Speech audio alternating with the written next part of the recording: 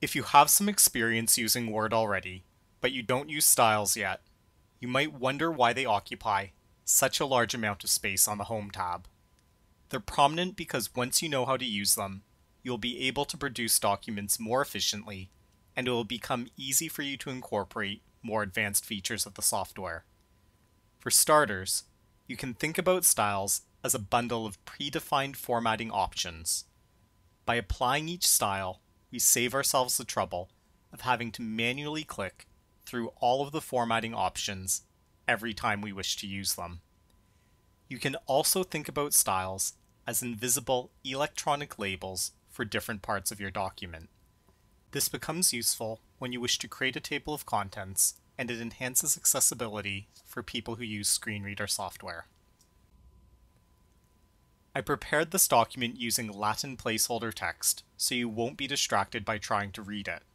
Instead, focus on the headings that are written in English: torts, intentional torts, assault, battery, and conversion. The general procedure for applying styles is easy. Just select the text and then click on one of the styles. I'll select torts and click on the style called title. Then I'll select intentional torts and click on the style called heading 1.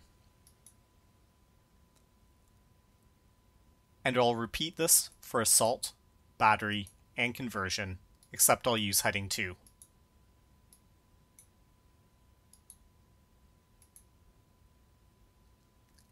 It's not technically required to use the styles in their hierarchical order, but it keeps the document tidy and can be helpful when you begin to use other features, such as building a table of contents.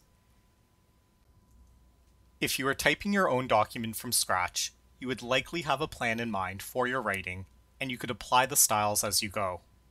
I'll add one more tort, false imprisonment, and I'll label it as heading 2. I'll press Enter at the end of my last paragraph, select heading 2, and then type false imprisonment. I'll press Enter, and notice that my style has automatically changed to normal. From there, I can continue typing my document. Unlike if I had formatted each heading individually by manually applying the commands in the font group, for example, I can go to the Design tab and choose from the different document formatting options that are available for the theme that I'm using. If I place my mouse over each of these items, you can see how the look of each of the headings changes. When I find a format that I like, I can click and it will apply to the whole document. To reveal more options, I can change the theme of my document by clicking on Themes and choosing a different one.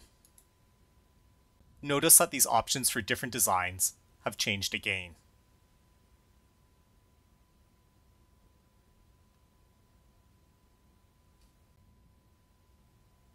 I can also change individual styles within a theme. Suppose I like the look of heading 2, but I want to make the text smaller. I could select each heading 2 and use the ordinary font size command to change them, but in a real document that might have dozens of subheadings, this would be time consuming, and if I wasn't careful, I could make a mistake. I can accomplish this much more effectively if I right-click on heading 2 in the Styles gallery, and then click on Modify, and change the font smaller. I'm going to choose font size 8, and click OK. Notice that all the items that were formatted as heading 2 have changed.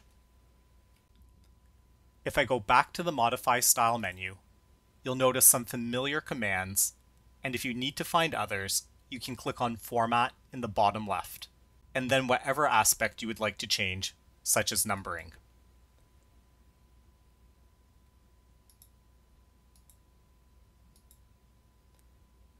The interface within these menus might feel complicated to at first, so let me show you another way to modify the styles.